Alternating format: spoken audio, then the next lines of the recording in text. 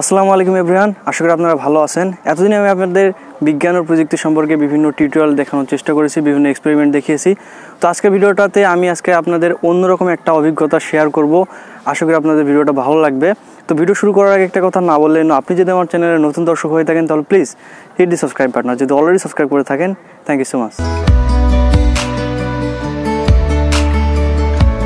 প্রথমে আমরা প্রাকৃতিক সাবানের বিষয় সম্পর্কে জানবো। আমরা সাধারণত হাত পরিষ্কার করার জন্য সাবান ব্যবহার করে থাকি। সাবান আমাদের হাতের ময়লা পরিষ্কার করে। আর আমরা এটাও জানি যে সাবানে সোডিয়াম স্টারেট নামে একটা যৌগ থাকে, যার কারণে সাবান ময়লা পরিষ্কার করে। তো এই সাবান ছাড়াও প্রকৃতিতে এমন কিছু ফল আছে যেগুলো আমাদের হাতের ময়লাকে পরিষ্কার করতে পারে। আমাদের হাতে যদি তেল থাকে তাহলে এই ফলগুলো দিয়ে যদি আমরা হাতকে পরিষ্কার করতে যাই তাহলে ঠিকই হাতের ময়লা পরিষ্কার হয়। আর সাবানের মতো ফলগুলোর সাহায্যে হাতে ফেনাও তৈরি হয়। যেহেতু এই ফলগুলো আমাদের হাতের ময়লাকে পরিষ্কার করতে পারে এবং ফেনা তৈরি করতে পারে, তাহলে আমরা ধরে নিতে পারি যে এই ফলগুলোতে সোডিয়াম স্টারেট নামক যৌগ। আর এই ফলগুলো আমরা সংগ্রহ করেছি রাস্তার ধারে থাকা কিছু গাছ থেকে। আপনারা যদি রাস্তার ধারে গাছে লক্ষ্য করেন তাহলে এই ফলগুলো দেখতে পারবেন।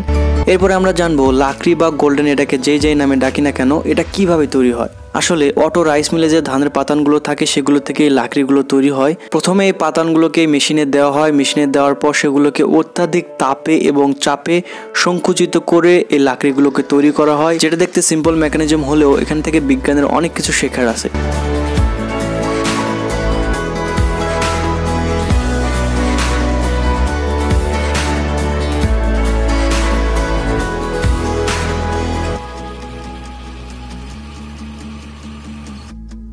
যে খাওয়ার মতো জিনিসগুলো অনেকদিন ধরে প্যাকেটের মধ্যে সংগ্রহ করা হয় সেগুলোর মধ্যে এইরকম কালারের কেন প্রলেপ থাকে, কিংবা এই প্রলেপগুলো কিসের, কি কারণে এই প্রলেপগুলো দেওয়া হয়। এই প্রলেপটা সাধারণত সিলভারের প্রলেপ দেওয়া হয়, অর্থাৎ যাতে খাবারগুলো অনেকদিন ধরে সংরক্ষণ থাকে এবং বাইরের বাতাস যাতে ভিতরে না আসতে পারে, যে কারণে এটা পটেটো, চিপস, ওষুধের প্যাকেটের গায়ে, এমনকি সিগারেটের প্যাকেটে যখন সিগারেট মোড়ানো হয় তখনও এই সিলভার কালারের প্রলেপ ব্যবহার করা হয়, যাতে সিগারেটগুলো অনেকদিন ধরে সংরক্ষণ থাকে।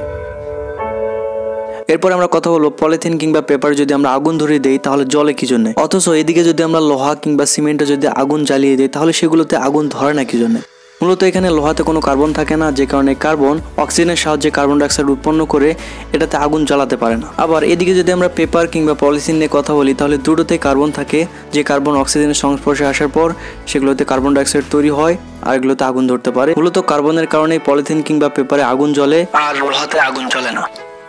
ভিডিওটা যদি ভালো লেগে থাকে তাহলে সুন্দর করে একটা লাইক দেবেন, আপনার ফ্রেন্ডদের সঙ্গে শেয়ার করতে একদমই ভুলবেন না। সে পর্যন্ত ভালো থাকবেন, সুস্থ থাকবেন, দেখা হবে পরবর্তীতে। আল্লাহ হাফেজ।